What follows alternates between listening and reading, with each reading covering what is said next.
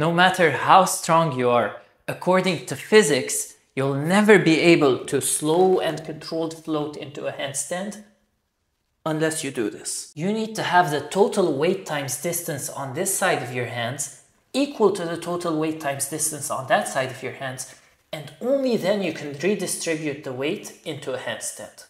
But what does total weight times distance even mean? Let's look at this really cool video game I played as a kid to illustrate it in a simple example. Here we have to balance the scale.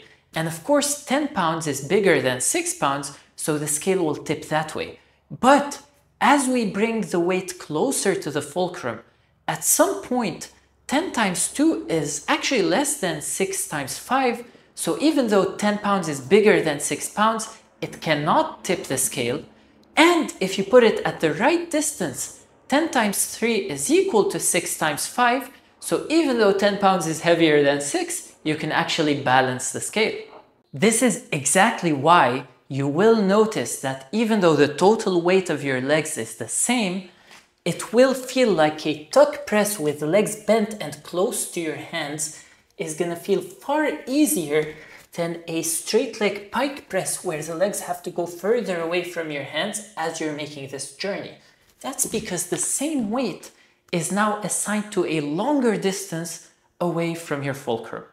But does that mean that a tuck press will also be easier than a straddle press? Well, not necessarily. It depends. When you do a straddle, if you have the flexibility to go so wide that the distance ends up being less than in a tuck, then the straddle will be far easier than a tuck press.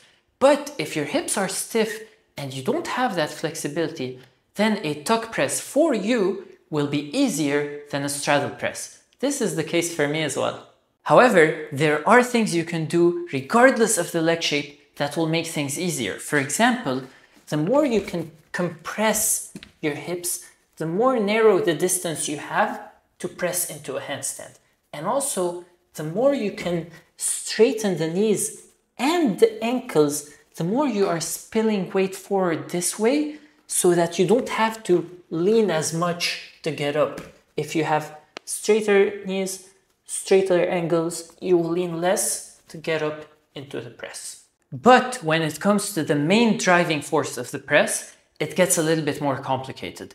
In the handstand module, we saw that you could press off the wall by leading mostly with the leg, or mostly with the hip, or mostly with the shoulder, or more realistically using a combination.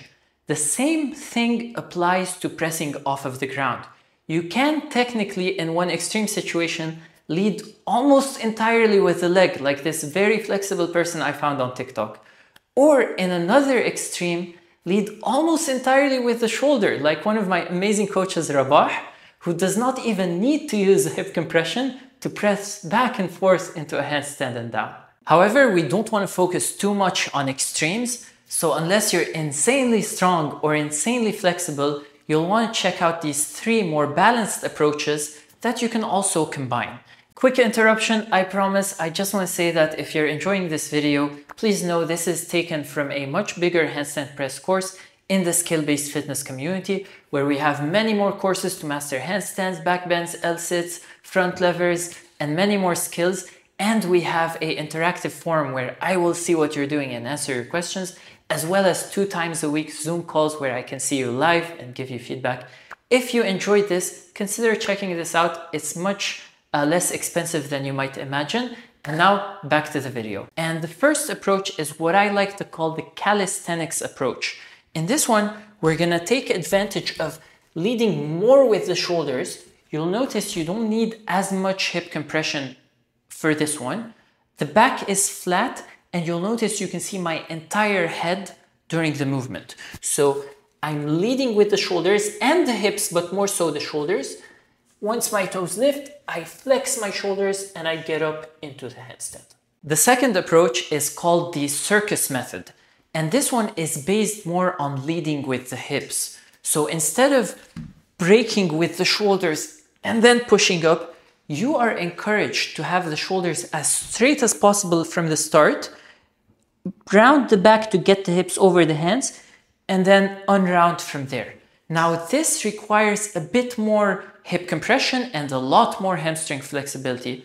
But if you have those, you will in theory need to lean far less than the calisthenics approach. So I'll show you how it looks like on my body, and then I'll show you how it looks like if I was more stiffer, and then I'll show you how it looks like on a more flexible person like my friend Alex, who's an awesome flexibility coach. So I'll show you a video of her doing it. So if I try as much as possible to compress my hips and take advantage of my hamstring flexibility, my shoulders are as straight as possible. You cannot see my head, it's covered.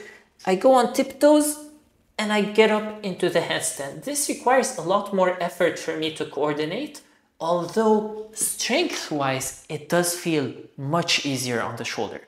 Now, if I wasn't as warmed up in my hamstrings, which I'm not very flexible, but say I was even more stiff, then I would have to lean far more. So even if you're here, for example, and you're here, it is possible, but you have to lean so much more to lift that at this point, it becomes easier for you to combine it a little bit and break the circus rules by breaking the shoulders a bit and coming back up. So here's like a combination. I'm here, I break the shoulders a bit, and I come back up. This also applies if you happen to have shorter legs and you feel like even doing that, you lean as much as possible and it's still not working. Then you break the shoulders a little bit and come back up. Now, this is how this press looks like on my friend Alex, and you will see that she is having to lean far less in order to achieve it. And for reference, this is how a forearm press looks on her, where she doesn't have to bend the shoulders at all. She just gets her hips on top of the base of support and floats up. The third approach I like to call the b-boy approach, or breakdancer's approach, or breaker's approach, or b-girl approach, because I first saw it in an old breakdancing video, and is when you want to take advantage of the shoulder strength like the calisthenics approach, but you don't have the wrist flexibility. Notice this, as I lean more and more and more forward, I'm taking advantage of wrist flexibility, but if I bend my elbows, not anymore. It's more shoulder strength, but for some people it's worth it because you don't feel the tension in the wrist. Now, I know some people that report that this is less strength for them, but it does feel more strength for me as someone who does both. And I've put a muscle sensor. It is heavier, but it is more comfortable. So you pick and choose which one works best for you. So to do this, you're really trying to do the calisthenics approach. And when you cannot lean anymore, you continue to lean by bending the elbows.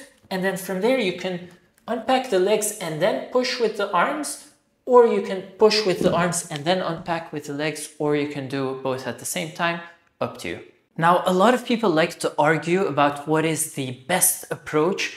And of course, by watching this video, I think you can tell there is no best approach. Ideally, you want to learn all of them. You want to start with whichever is easier for you, and then move towards whichever you enjoy more artistically. And in my experience, a lot of people follow the grass is always greener on the other side kind of mentality. If it's easier for them to do a bent arm b-boy press, they'll be like, oh, I really want to do straight arm. And if it's easier for them to do a calisthenics way, they're like, oh, I really want to learn circus. And if it's easier for them to do circus, then, oh, I really want to learn. So just start with which one is better for you. Know that other people would love to do what you're trying to do. And then once it's very comfortable, work on the others as needed.